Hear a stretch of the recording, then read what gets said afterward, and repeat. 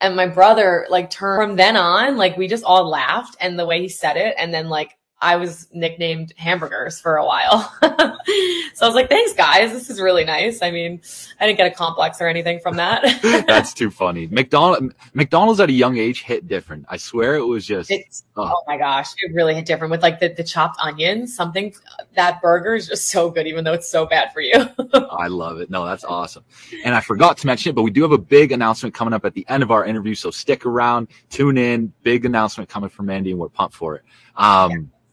I saw that you were also, and I know you're getting back into it now, but well, you've always been big into fitness, but now you're competing or getting back into the process of competing. So tell me a bit more about your passion for fitness.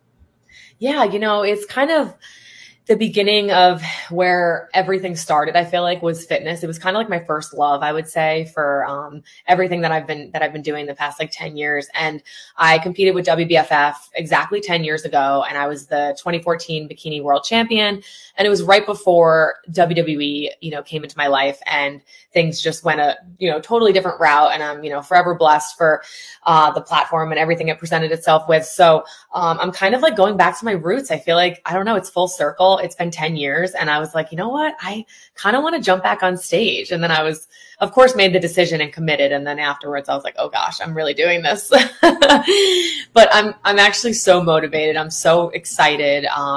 I feel really good. And like, I just think it'll be great 10 years later, like with so much more muscle mass. And obviously, I'm grown and I've evolved so much that I kind of want to, get back to my roots and really focus on the fitness industry as much as I could. As, although I had WWE for a while and that platform, I want to kind of have it all. So super cool. I love that for you. I want to ask you a bit more about what it was like